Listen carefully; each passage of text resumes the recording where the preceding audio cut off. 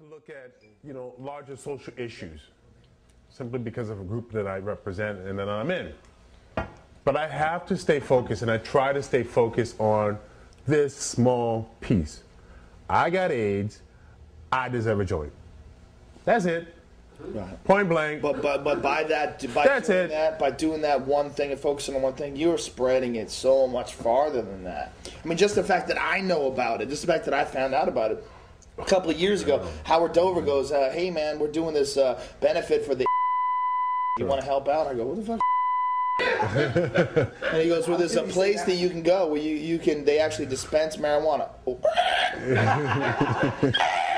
I'm just thinking all the douchebags I gotta deal with to buy weed from. I'm buying weed in big quantities just so I don't have to talk to these dickheads.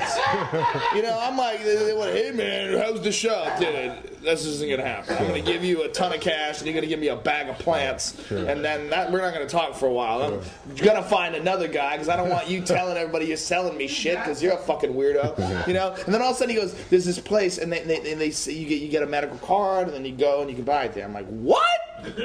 I'm like, "I can help them? Fuck yeah!" I'm like, "What do I gotta do?" And then I'm telling people I'm handing them out lollipops. I'm like, "This is the shit." And people are like, "Where do you get these?" I'm like, "Dude, I'll give you the name of a doctor." I'm always emailing people doctors' addresses. I'm like, "Just go." And the reality of it is, a lot of people have been self-medicating forever. Fuck yeah. But they had no idea of why at home, in their own privacy, they use cannabis.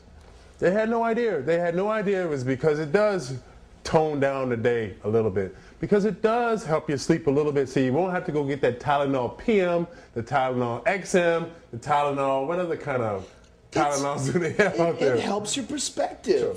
It helps your perspective, without a doubt. It makes you see things just like, you just get a little bit above the smoke and you just get a little better view. But what benefit? But Joe, there's no benefit to anyone. No, there's no benefit. You can't sell that benefit now. No, you can't sell that benefit for fuck. It helps, benefits me. What do you say to people that still, like, the people that still use this argument where they're like, okay, THC may be a good drug, but they still have this idea that, but that smoking something is not a legitimate. I'm the answer to that. I'm the perfect answer to that. I'm the answer to it makes you lazy. Dude, I work out at least 5 days a week. I was a U.S. national Taekwondo champion. I do jiu-jitsu 4 days a week. I lift weights at least 3 days a week on top of that. I'm constantly active. I do stand-up comedy every fucking weekend. Never take time off. Constantly writing material. I do Fear Factor. I was doing Fear Factor and The Man Show and jiu-jitsu, smoking weed every fucking day. Every day. It helps me. It helps me in every way. It makes me much more enthusiastic about things that I actually enjoy doing. Much more enthusiastic. So it doesn't take away your motivation. It'll just take away your motivation to do something that fucking sucks. But I think his question. I think his question was on the lines of one of the other false arguments that's thrown out there is the fact that you have to inhale it and smoke it.